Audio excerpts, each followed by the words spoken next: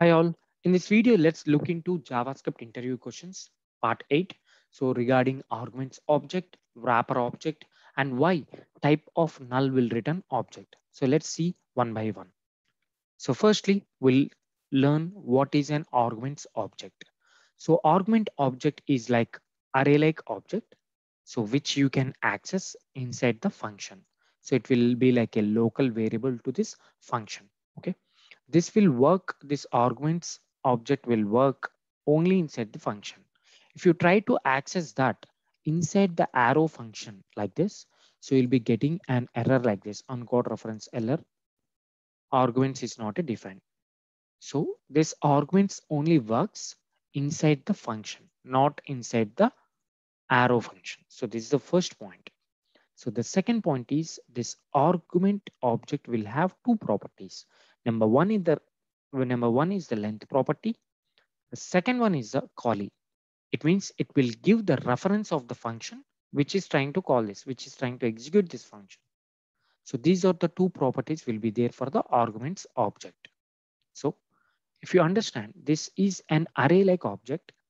So it has only length property as it is an array like object, but it will not have all the array properties like you can't use for each or map. All these method you can't use. Only you can use is the length property. Okay. So whereas this callee will return the currently executing function its reference. So in the strict mode, this callee will return forbidden. You can't get this callee value in the strict mode. Fine.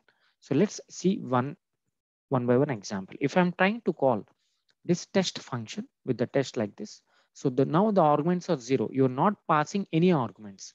So that's the reason you'll be getting the length as 0. If you're passing one, it means you're passing, if you're passing only one value, you'll be getting only one arguments length. So like that, how many arguments you'll be sending, its length would be given like that. If you want to access those values, you need to do like this. So you need to try with arguments of 0, arguments of 1. In that way, you can access each and every value in the arguments. Argument 0 means 1, arguments 1 means 2, arguments 3 means, arguments 2 means 3. So like that, you can access each each argument with this index. So this is how the argument object works. So there are few other points which we need to discuss. These arguments values can be modified. So for example, here you are calling a function and you are not passing any argument. So even though in this function you have used arguments of 0, it means you are muting the objects array and you're keeping 100 as a value. So that's the reason if you click, if you're trying to print the arguments of 0, the first argument value, here you will be getting 100. It means you can also mute the arguments value. So that's the example here, and you're passing 1 here. Even if you pass 1, the arguments of 0 will be consists of 1, but you're again muting its value to 100. You are again assigning to 100. So that's the reason here also you'll be getting 100. So now you'll see the last example of arguments objects. That is when you update the arguments, then it will also update the parameter value. If you update the parameter value, it will update the arguments value. It is like vice versa. So let's see that with an example here. So let me uncomment this. So for example, if I call a test function with 1 and 2 as the arguments. So in the A, you'll be having 1. So let me write here. In the A, you will be having 1, and in the B, you will be having 2. So this is what the arguments we have passed.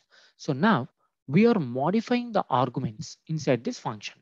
In sense, the first argument is modified to 100. It means this will impact the A value as well. So now A will become 100 because we have a thumb rule like if you update the argument, now I'm updating the argument. So that's the reason this parameter A value also will be updated. So that's the reason if you console here value of A and value of argument, you'll be getting 100 because you have muted the argument value that will impact the parameter value as well. So in the next example, now here you are modifying the parameter value. The b value is 2. Now you're modifying b value as 0. Because of this, the arguments of 1 also becomes 0. So that is what, if you update the argument, the parameter value will modify. If you update the parameter value, the argument value will modify. That you can see with this example. So this is also one main point we need to understand in the regarding the arguments object. So fine. So coming to the second point, that is wrapper objects. So in the object oriented programming, we may learn that object can have properties and methods. So that is what we have learned in the object oriented programming. Like this is an object, it can consist of properties and also it can consist of methods. So here A is a property and B is a method. So in an object, we can have properties and methods. So this is what we have learned in the object oriented programming. Coming to what are these wrapper objects? Let's see that. So you have a string like this. So string in the JavaScript, string, number, and booleans, these are primitive types. In sense, these are just variables to hold the values. Those are not objects. In sense, string is not an object. In sense, this string is only a primitive type. It can only hold some value. It can't have properties and methods because it is not an object. But if you understand here, this is a string. In this string is happily using the length property.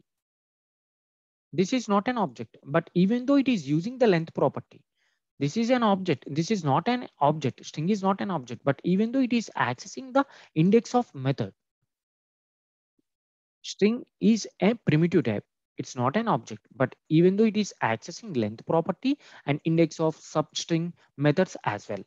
This is because JavaScript internally will wrap this string and it will give it as an object back. So on that object, we are using these properties. So this is implicit wrapping. So that is what happens. So once the JavaScript engine uses this wrapper object, it will never use it again. Directly, it will give back to the garbage collector. In sense, once you are using a wrapper object, it is like a single time use. You can't use it multiple times. Okay, so whenever you are using like this, under the hood, JavaScript is going to create a wrapper. Okay, and it will wrap primitive type value and it will it will give back us the object. So that's the reason we could able to access the properties and methods on this primitive value. Under the hood, it was converted as a implicit wrapper object. So this is about wrapper object. So if you try to if you try to add properties to this string, new properties or new methods, will be getting errors. How to do this, how to add our own properties or methods? In sense, we need to declare the explicit wrapper object like this. So then if now I'm creating an explicit wrapper object, not an implicit, it is an explicitly I'm creating a wrapper object. So that's the reason here I have created an explicit wrapper object. It was instantiated. So that's the reason you can add your own property and own method as well. This is how you can do, this is how you can do an explicit wrapper object instantiated. So you need to understand each primitive type will have the counterpart type as well. So for example, you have a string. This is a primitive type. You'll be having the counterpart type of wrapper object, that is capital string. So S, this is a capital string wrapper object. So like in the same way, the numbers and the booleans also, you'll be having its own counterpart type, that is a wrapper object, number and boolean. So this is all about wrapper object. So coming to the third point, whenever you do a type of null, it will return an object. Why? So usually let's see this with an examples like this. So if you do a type of like some string, okay, ABC, what you'll be getting a string. Okay, if you do type of some number 1, so you'll be getting a number. So these are primitive types, whereas type of null is also a primitive type. In the JavaScript, null is also considered as a primitive type. But if you do type of null, it is going to return us an object. So why it is returning an object? Ideally, it should return type of null means it should return like empty null like this. This is what we'll be expecting, but it will return an object. The reason behind this is, so let's discuss that in detail, step by step. Like in the earlier stages, okay, the JavaScript, any value, it would be like 32 bits. That value will be given as 32 bits. Okay. And the JavaScript values are represented in terms of type tag and the value. Type tag means what type of value it is. And value is the value what we are storing in that variable. So these two will be there for every JavaScript value. Type tag means what type of value. Value is a value which we store. These two should be stored in 32-bit. The first 3 bits will be using for the type tag and the remaining bits will be using for the value. Okay. Ideally, we have this 5 type. Only we have this 5 types of type tags in the initial stages. So now the type tags are 5. So now if you give all the 3 zeros as a type tag for the first 3 bits, so that value is considered as an object. So if it is given as 0, 1, 0, it is considered as Boolean.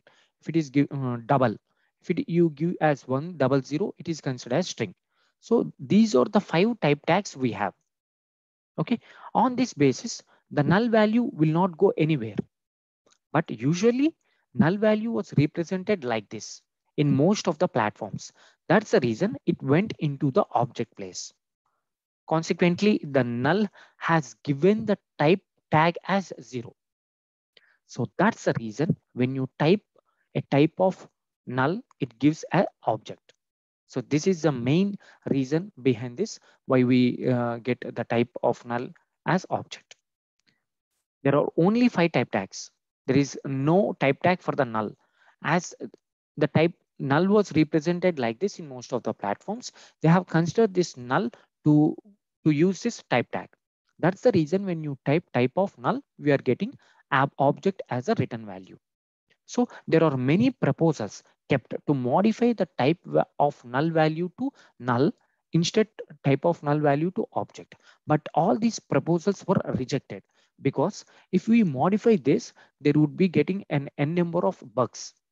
So there would be a lot of bugs to be accomplished. So that's the reason whenever there is a proposal to modify this type of null to null, then they have rejected these proposals. So it is considered as an open bug now. So this is about type of null returns object. The reason behind this is this. Hope you understand this all points. Thanks for watching. Please subscribe for more videos.